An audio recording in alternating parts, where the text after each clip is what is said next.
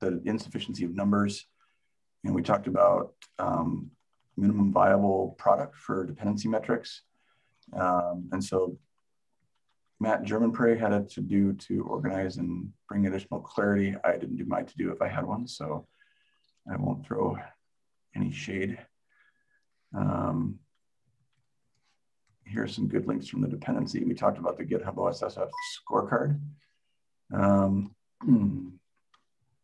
I'm getting a chat message. Hello, everyone. Hi, David.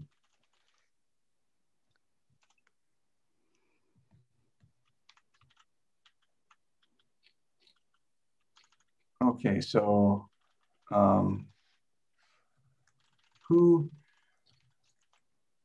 I think when we talk about packages, do we want to, which metrics do we want to start with for dependencies? I think we just want to dive into dependencies and get going. Matt, do you have anything about any updates on the to-do item? No. Okay.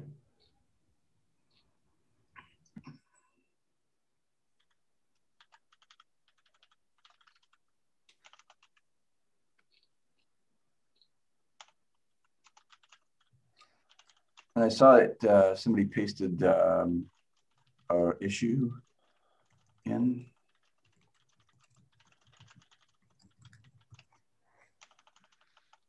Yeah, so just a little bit of background here. I've been working in the risk repository lately just to try to clean up old issues and any pull requests that might have been outstanding. And one of the things I came across, this is how issues are, they're kind of useful, was somebody had posted a package phobia link.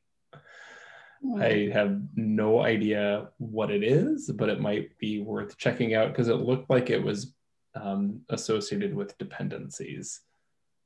And so I roll it in as worth taking a look, or if somebody had seen it. I hadn't seen this before, but it looks like it's being maintained. Mm-hmm. That was the other thing. There was another issue in there that was in the same world and it was not being maintained. Okay. I haven't heard I like the name. Well, I don't want to install until I know how much of my system resources it's going to consume. Kind of like thought. Makes sense. Can you paste the link in there? Yeah, I will. Yes. In the chat. Or there, even better. that makes it more permanent. There it is in the chat.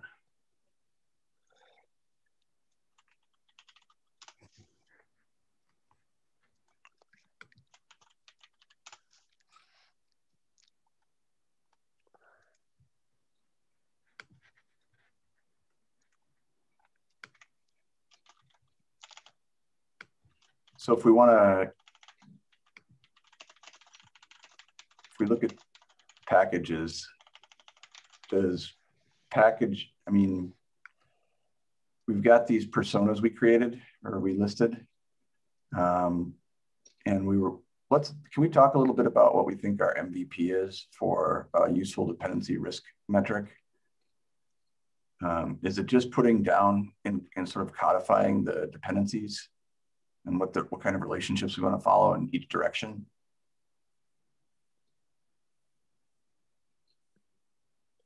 So we have some number of dependabilities, number of dependencies, excuse me.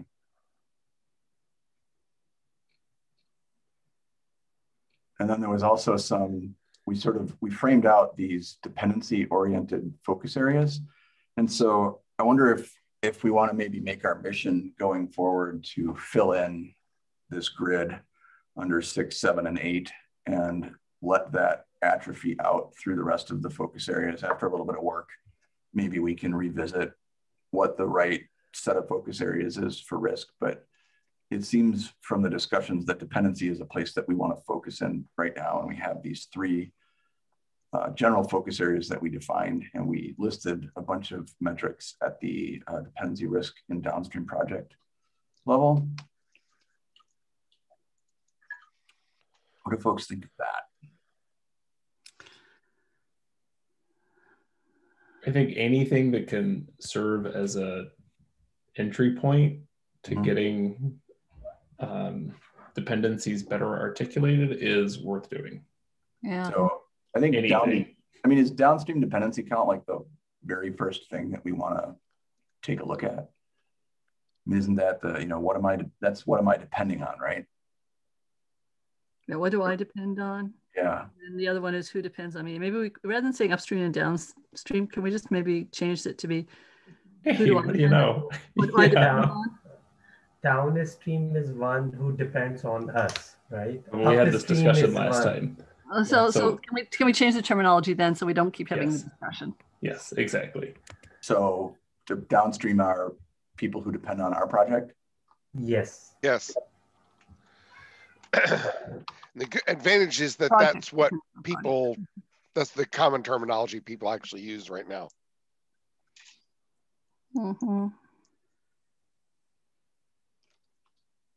And then the upstream dependency count is who do I depend on, I guess then.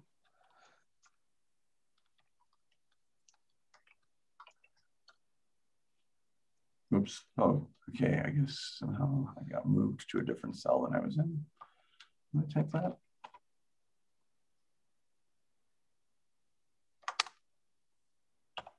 All right. So maybe, I mean, isn't the first place that that people look in then, given these definitions, is the upstream dependency count? Yep. Mm-hmm. Yep.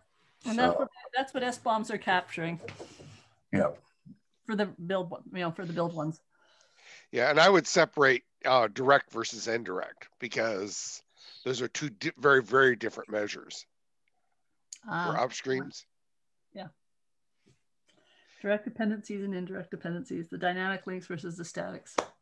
Well, it's more than it's much more than that. I would separate those. You can have dynamic and static separate from direct and indirect. But as you are an expert in your direct dependencies, if you only know those, there's so many more dependencies you don't know. And they have two entirely different risk mitigation strategies, right? Like you can do something directly about your direct dependencies, your transitive dependencies, much harder to make a direct, like you have to affect them indirectly, right? Like, right. Basically, you have to go. My only successes have been if I have problems with my indirect dependencies, you now have to track backwards to find out what the heck's going on and talk to that potential or upstream or potential upstream. I, by the way, have had some successes, but for a trivial example, one upstream, they included the universe at runtime, even though almost everything was only dependent on for testing, and it bloated up everything. You don't need to do it that way, but you have to now engage with somebody you don't directly depend on in many cases. So the other question is, I don't think I see it here in the list, is that build dependencies, supply chain. Do we want to start, do we want to potentially have those listed too? Yeah, maybe we should start by just differentiating these, direct versus indirect, static versus dynamic, build, tests. I would separate test from build. Build, test, runtime. Mm-hmm. All right. Who created a different Google Doc that I was working on? Me. I thought you were kind of leading things. You can delete mine if you'd like. Yeah, because I don't have access to it. All right. So this should now work for everyone. So for upstream dependencies, these are projects I depend on.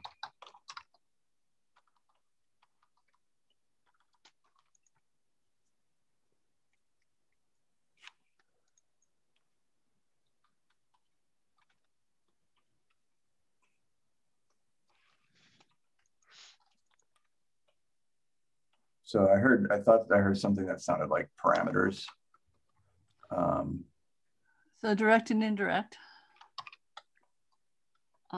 static and dynamic,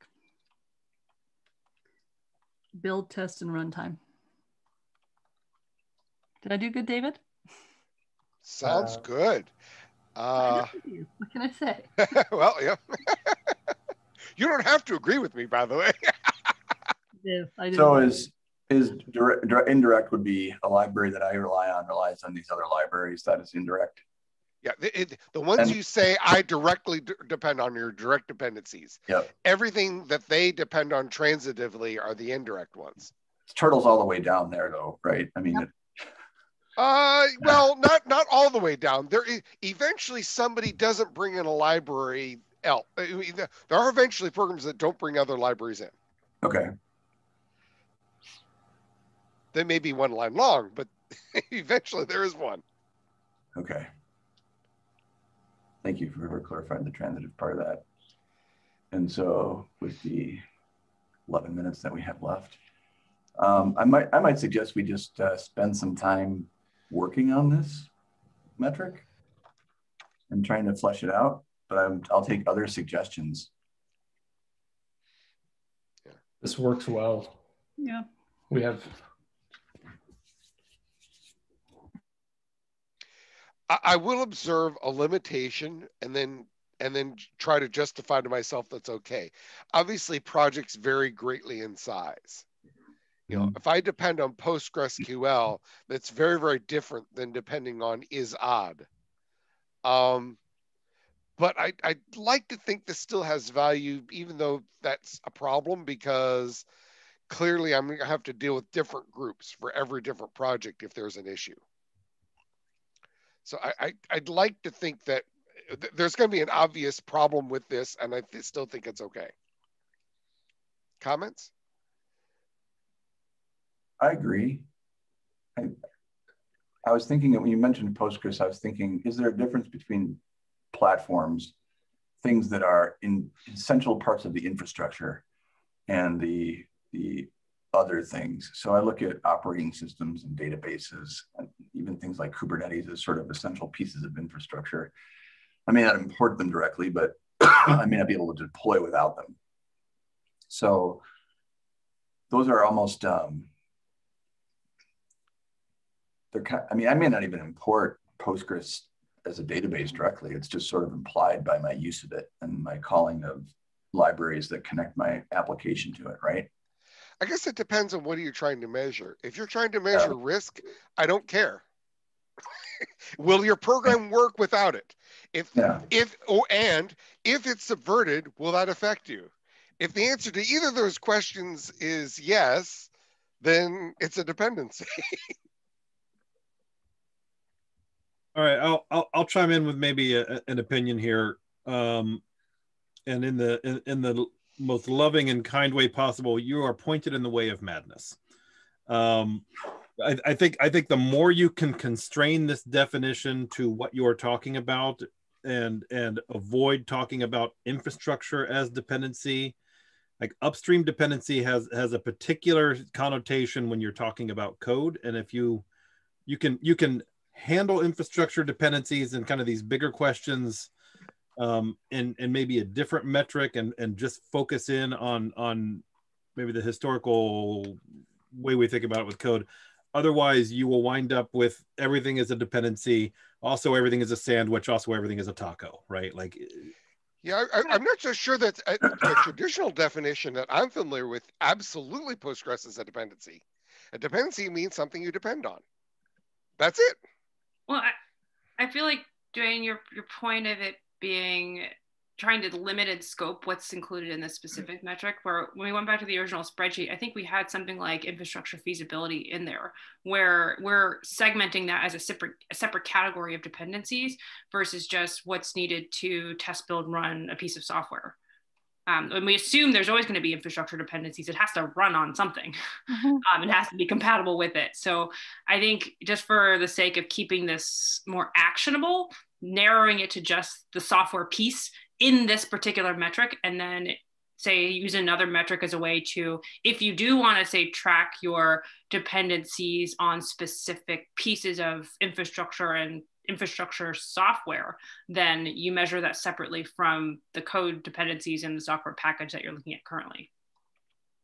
Yeah, thank you for helping put better words around what I was being sloppy with. Otherwise, we end up with things like power as a dependency, right? Like we have to constrain this. Well, okay, I agree with you that we need to constrain that. I was going to limit myself to software. Last I checked, Postgres is software. Now, I mean, it's okay if you want to have a division of infrastructure, not infrastructure. Now we have to define that. Wait. So that means we are just focused on the package dependency in this context. Okay, system packages aren't packages? Could be more than that. Yeah, wait a minute. Are system packages not packages?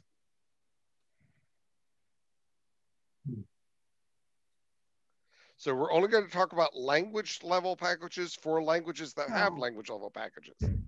No, we need to talk about the glibcs of the world. Thank you very much, please. Yeah, that would be my thought also.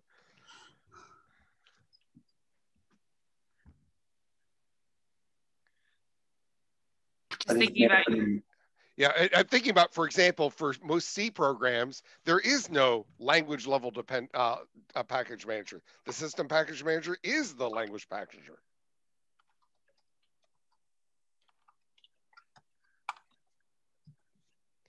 I mean, it's okay if you want to limit it to a subset, but then we got to figure out how to define that subset. And I think that's a lot easier to define for JavaScript only world, but it gets harder as soon as you acknowledge other systems.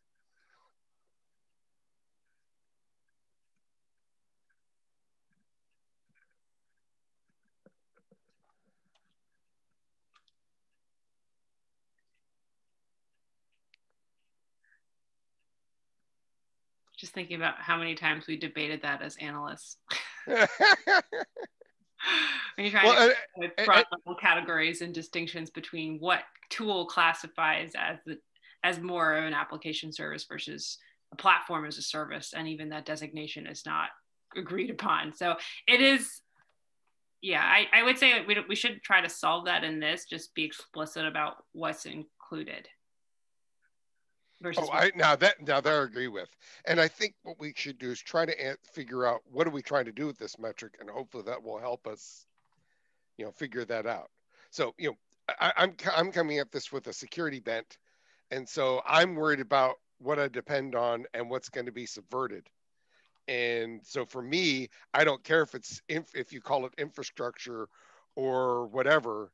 If it's subverted, I got a problem. I have a bad day.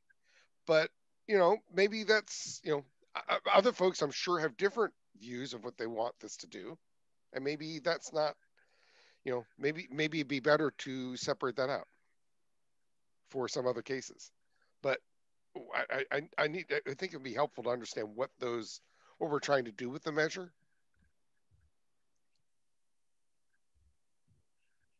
Sorry if that's not making much sense.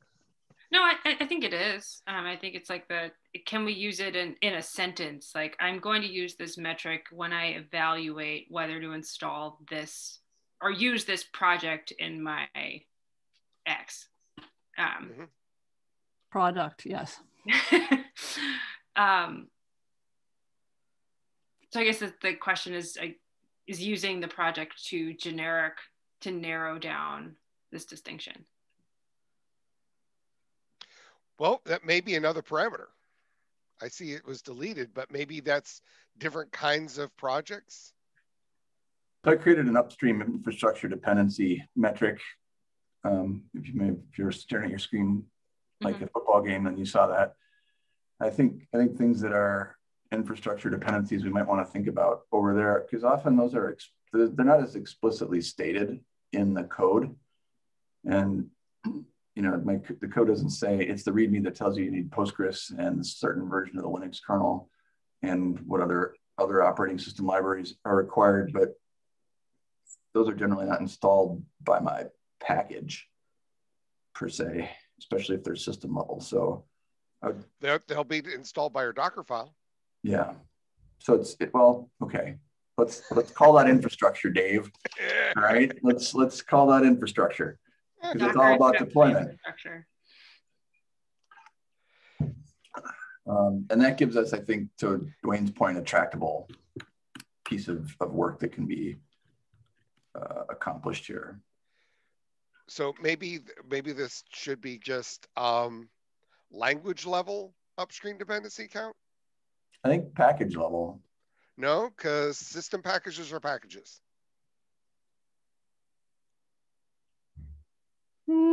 I think discernible, if it's discernible by compiling the code or running the code, yes. But I think all the things that we've been talking about as software dependencies are somehow discernible from the code itself. We don't have to navigate or README to get at these kinds of dependencies. Yeah, you don't need to get a README though. For a lot of these, there's other formats that identify those dependencies. They're not in the language level packages, they're in the other files that are identifying dependencies.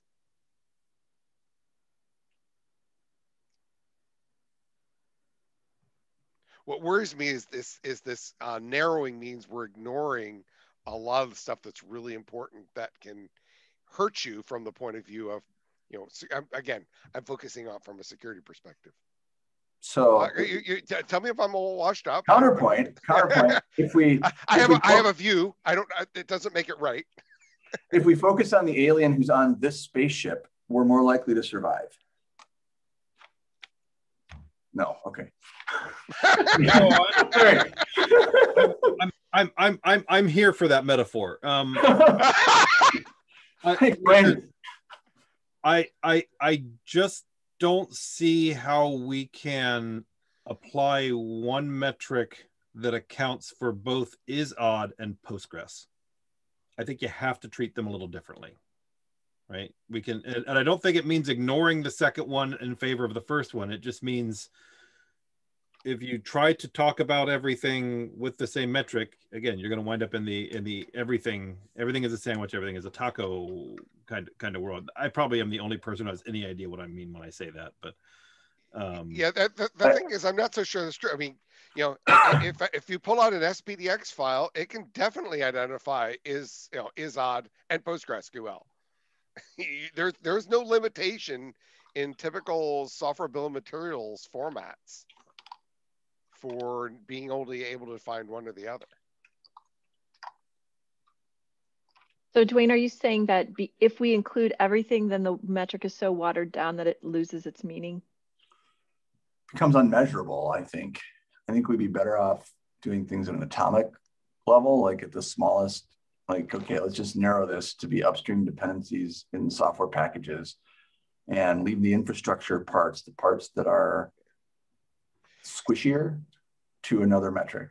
And if we want, again, if you're going to say packages, you need to say language level packages, because the system level packages are how, as long as we just say packages, system packages are packages.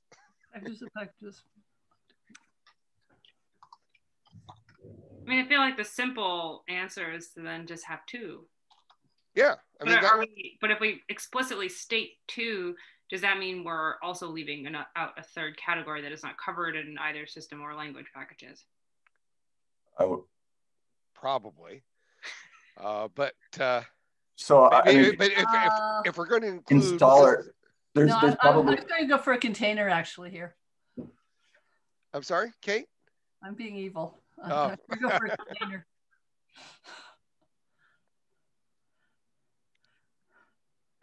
A container with a whole bunch of packages installed inside it.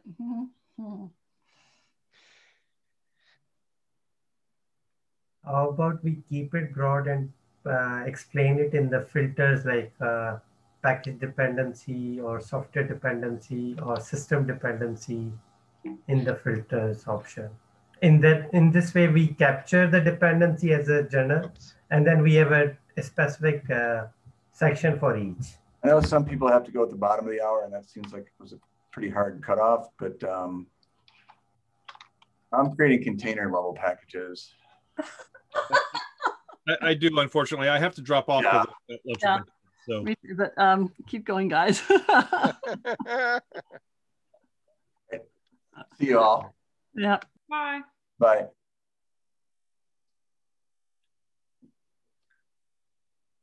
Oh shoot! I also need to drop. I'm double. Yeah. Oh, okay. You know what? Maybe this is just a sign we need to carry forth later. What do you think? Yeah, I think so. I've been trying to capture all of this just like Okay. in the Google Doc and in issues, and you keep changing things and I'll keep up. So just keep talking and I'll keep tracking the best that I can.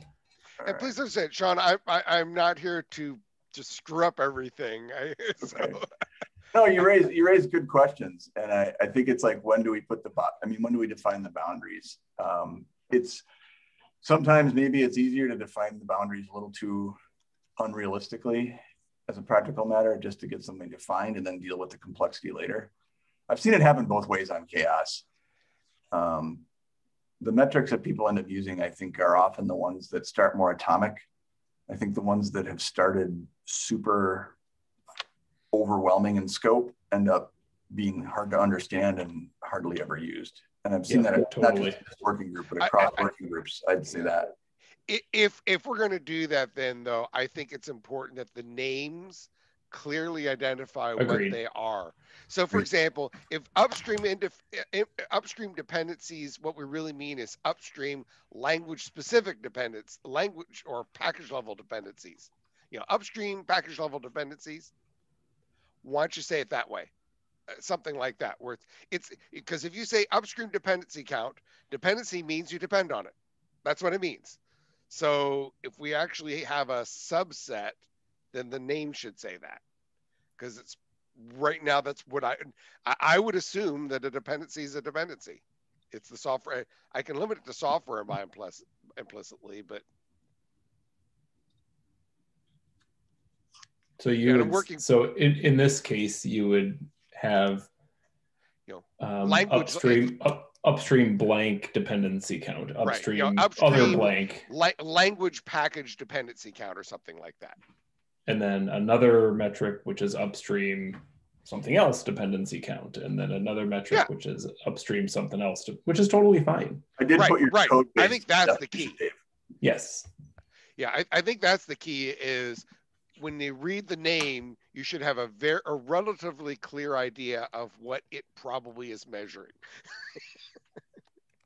As opposed to just collapsing everything into the term dependency.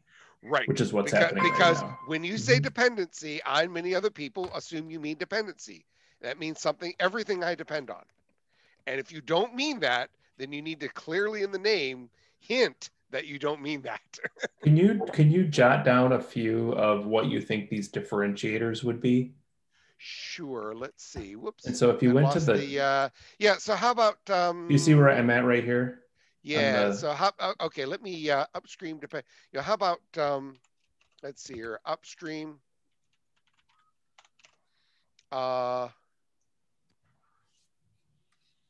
Language level dependency is a little long. Put it here. That's okay. Language. I put code based in the text. I mean, you could just say language level dependency count, upstream language level dependency count. Okay, I'm putting it down here. Language level upstream dependency. I'm going to move that, David, down to here. Oh, sure. Yeah.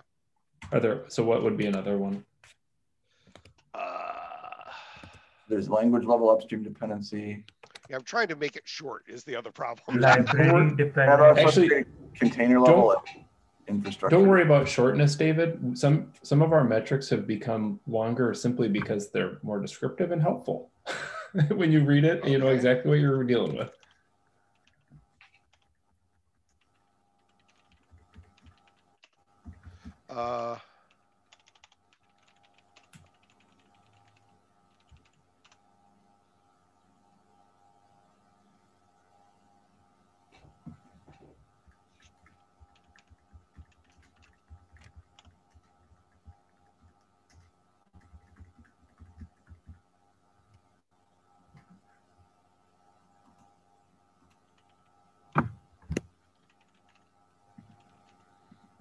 These are dependency counts, right?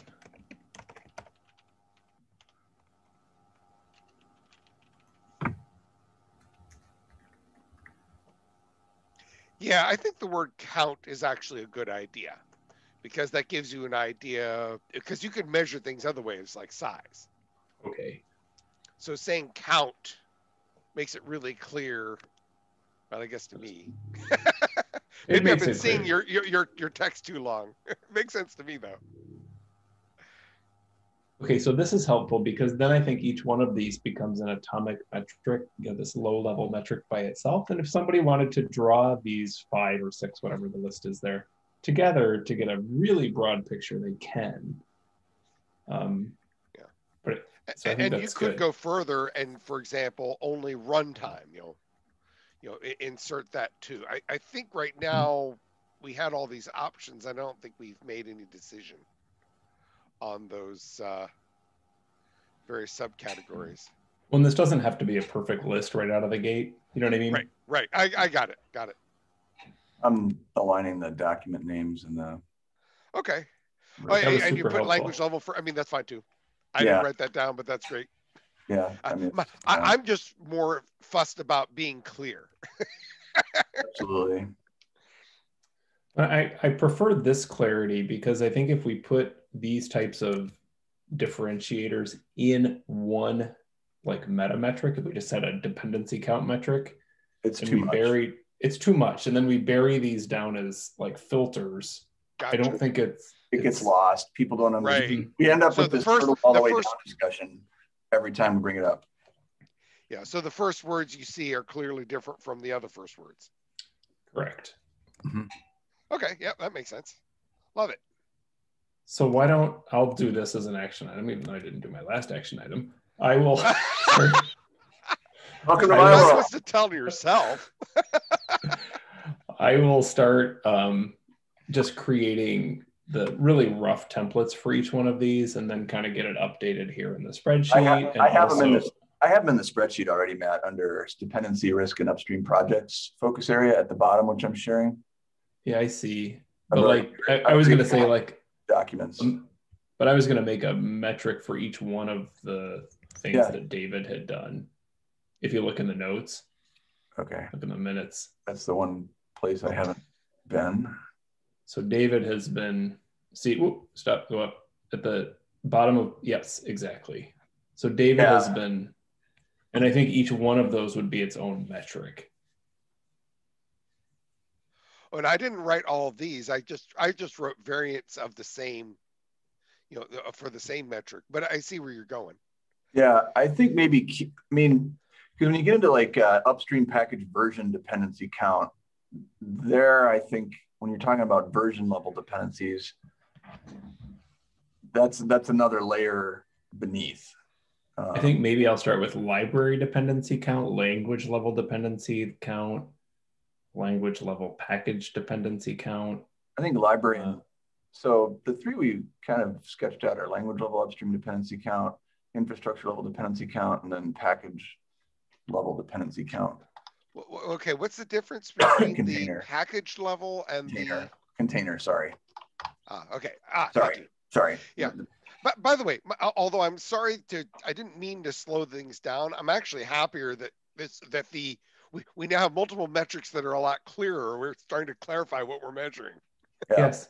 And then we have 3 shell metrics, one with slightly more development for each of those 3, and then. And then when we start tooling towards this, system level, I'd put under infrastructure. Yeah, I'm not so sure there's a distinction between system level and container. Yeah. And well, it comes to, I think, at deployment. So there's developer. This is where there's like a matrix of development dependencies and container and infrastructure. And depending how I'm doing my development, I may depend on, like if I look at the infrastructure overall, containers may just go inside that. But Docker deployments and distribution is becoming more and more common. So at some point, do containers become their own set of special case dependencies that people need to care about? I think of different things when I'm deploying a container than I do when I'm building a piece of software or installing something on the OS. Having had to do all these things. Yeah, no, I know. I mean, yeah. Yeah, I mean, the commands obviously are different, and there's some different files. And I don't care about it if I'm not using, if my infrastructure is invisible to me, I don't care. If my container is out of my control and I'm just accessing it, I don't care. So there's like, this lets us sort of filter it to what do I care about in my job? Right. I got that. Yeah. For one project I'm on, we're definitely DevOps, but what that means is, oh, if it's a dev problem, it's your problem. If it's an ops problem, it's still your problem. Yeah. So from that perspective, it's always my problem. Yeah. Welcome to the revolution. It will not be televised. Oh, it will be live. Yeah. You and I are probably some of the fewer and fewer will understand that reference. All right. Yeah. Okay, so okay. I mean, I think this is a good. We've got 6-7 minutes left, but I think this is a good place to say, all right, we busted through this wall. Yeah, we can keep fleshing out this or flesh out another one, or. You know what I would say? Why don't you start fleshing out the first one? Okay. I'm still not quite sold on the distinction between these other two as truly a distinction. Right. Okay. Yes, containers obviously are a thing. So are not containers a thing? I mean, from the point of view of what software do I depend on, and if subverted, what makes me toast? I'm not sure it matters. You know, I think it's I also of course think about the provenance of the information that I'm going to use to understand the scope in each case. And the language level dependency count, there's a particular set of definable methods that I might use, even possibly definable pieces of software that I'm going to use to understand language level dependencies that are different than how I might understand infrastructure dependencies. And I think infrastructure dependencies are often not explicitly stated in the package itself. Sometimes they're assumed. For example, I think the OS is most of the time assumed.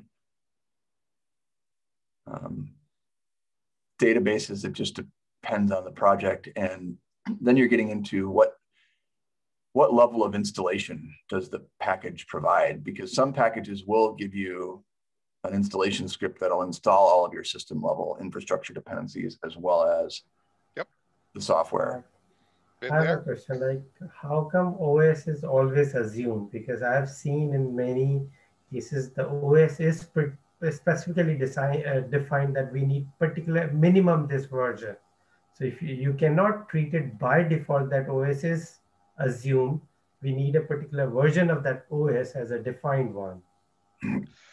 Yeah. But by the way, I have had some success in identifying OSs, though less success than one would hope. I'll give away the technique is look at the test system. What OS does the test require? At the very least, it will work with the thing you tested with. And my experience is if you don't test it, it probably won't. Now, the problem with this system is that assumes they're doing automated testing. I feel like sandwiches and tacos should be metrics here for us as well. Excellent. And are you going to work hard to define the distinction between a sandwich and a taco? Yeah, I don't think I have to. I think if it's between bread and it has lunch meat, it's a sandwich. And if it's in a crispy or soft shell wrapped completely, it's a taco. I see. But as flavor, it's a taco. Oh, those fighting words. All right. I think this is good. We're a good start. We're not done. It's we're not done, no. But this is where we headed in a good direction. So I'm gonna take that and run with it. Okay. Right on. Awesome. Right. Thank you very much, Sean. It's not mine, I don't think. But no, it's my phone. Okay. All right. Like actually, you must have the same cordless phone that I do, because my phone says that call from. Yep, I probably do. It's the cheap brand. My cell phone doesn't work in the basement because there's no cell